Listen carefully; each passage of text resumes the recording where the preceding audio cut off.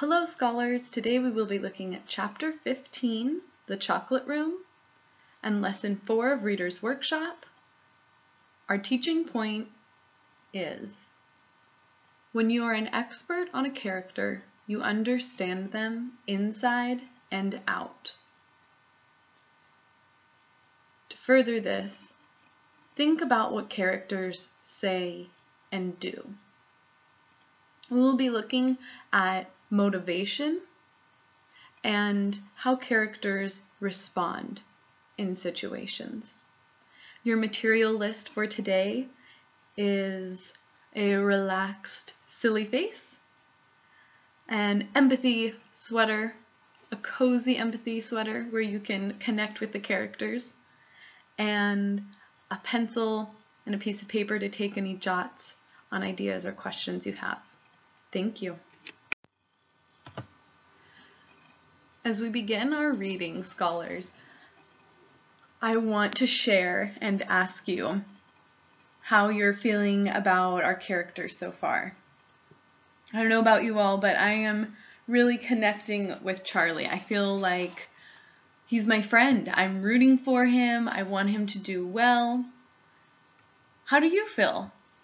Characters can be a best friend. When you know a person really well, you understand them. Not just that you know them, but you understand them. I've talked to you guys before about an example of my sister and I. When she responds a certain way, it's not only that I see she feels mad, sad, or excited, but I understand why and how she's feeling those things. That's what we're getting to talk about today, scholars, how to really understand your characters and know them like someone close to you. So we're going to do a little facial recognition game here. This is where you need your silly face on. Put your silly face on, rub your cheeks, relax. All right.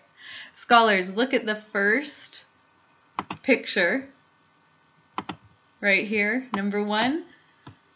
And what emotion do you think this horse is telling us? What emotion is he saying? Ah! He might be laughing. This horse looks like he's laughing. So scholars, we can maybe assume they were horsing around in the corral and they're having a laugh, like I hope you are now. We can look at their nonverbals to try to understand characters, the way they respond. Let's go to picture 2. Picture 2, this little pug here. What do you think this pug is feeling? Aw, Puggo looks sad. Poor little pup. So we connect with our characters to connect with the story as well. Finally, 3. What do you think this little guy is feeling as he's bounding across fields? He looks really excited to me. So when you see a character that's excited, you might think, well, why? Why are they so excited? And I look around and I read in context clues and I say, well, if I was a dog and if I was in a beautiful meadow running my heart out, I would probably feel really excited too. It helps you empathize. There's your empathy sweater. Hope you have it on. To empathize with the characters. So why is it important to understand our characters? It helps you connect to the story, helps you learn a lesson. What is that story trying to teach you? And it can also help us predict what will happen next.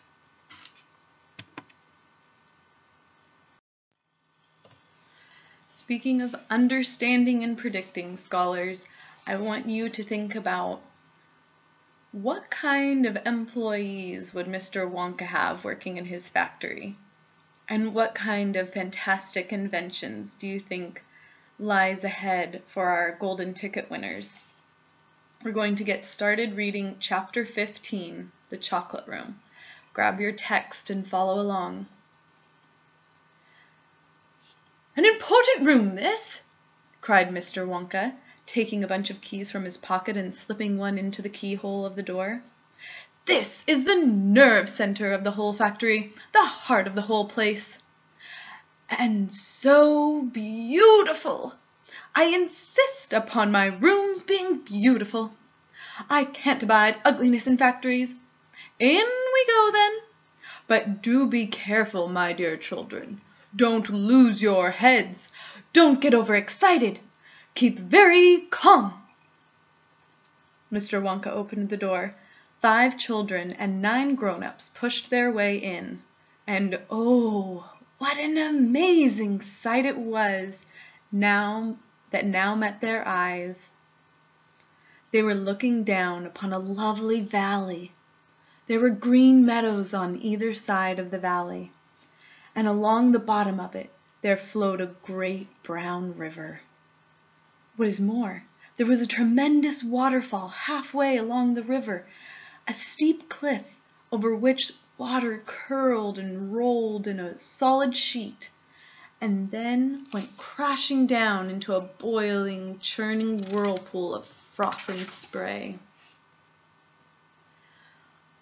Below the waterfall, and this was the most astonishing sight of all, a whole mass of enormous glass pipes were dangling down into the river from somewhere high up in the ceiling. They really were enormous, those pipes. There must have been a dozen of them at least, and they were sucking up this brownish muddy water from the river and carrying it away to goodness knows where. And because they were made of glass, you could see the liquid flowing and bubbling along inside them, and above the noise of the waterfall you could hear the never-ending sucking sound of the pipes as they did their work. Graceful trees and bushes were growing along the river banks. Weeping willows and alders and tall clumps of rhododendrons with their pink and red and mauve blossoms. In the meadow there were thousands of buttercups. "There!" cried Mr. Wonka, dancing up and down and pointing his gold-topped cane at the great brown river. "It's all chocolate!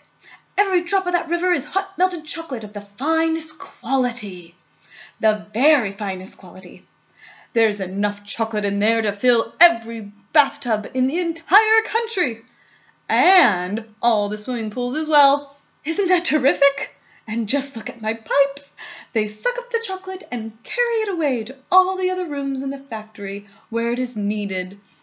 Thousands of gallons an hour, my dear children. Thousands and thousands of gallons." The children and their parents were too flabbergasted to speak. They were staggered. They were dumbfounded. They were bewildered and dazzled. They were completely bowled over by the hugeness of the whole thing. They simply stood and stared. "The waterfall is most important," Mr. Wonka went on. "It mixes the chocolate. It churns it up. It pounds it and beats it. It makes it light and frothy. No other factory in the world mixes its chocolate by waterfall. Ha! But it's the only way to do it properly. The only way. And do you like my trees?" he cried, pointing with his stick. "And my lovely bushes? Don't you think they look pretty?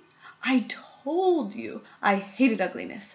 And of course they're all edible, all made of something different and delicious. And do you like my meadows? Do you like my grass and my buttercups? The grass you are standing on, my dear little ones, is made of a new kind of soft, minty sugar that I have just invented. I call it sludge. Try a blade, please do. It's delectable." Automatically, everyone bent down and picked one blade of grass. Everybody, that is, except Augustus Gloop, who took a big handful. and Violet Beauregard, who, before tasting her blade of grass, took the piece of world record-breaking chewing gum out of her mouth and stuck it carefully behind her ear. "Isn't it wonderful?" whispered Charlie. "Hasn't it got a wonderful taste, Grandpa?" "I could eat the whole field," said Grandpa Joe, grinning with delight. "I could go round on all fours like a cow and eat every blade of grass in the field." "Try Buttercup!" cried Mr. Wonka. "They're even nicer." Suddenly the air was filled with screams of excitement. The screams came from Veruca Salt. She was pointing frantically to the other side of the river. "Look! Look over there!" she screamed. "What is it? He's moving! He's walking! It's a little person! It's a little man! Down there, below the waterfall!" Everybody stopped picking buttercups and stared across the river. "She's right, Grandpa!" cried Charlie. "It is a little man. Can you see him?" "I see him, Charlie," said Grandpa Joe excitedly. And now everybody started shouting at once. "There's two of them! Oh my gosh, so there is! There's more than two! There's 1, 2, 3, 4, 5! What are they doing? Where did they come from? Who are they?" Children and parents alike rushed down to the edge of the river to get a closer look. "Aren't they fantastic? No higher than my knee. Look at their funny long hair." The tiny men, they were no larger than medium-sized dolls, had stopped what they were doing, and now they were staring back across the river at the visitors. One of them pointed towards the children, and then he whispered something to the other 4, and all 5 of them burst into peals of laughter. "But they can't be real people," Charlie said. "Of course they are real people," Mr. Wonka answered. "They're Oompa Loompas."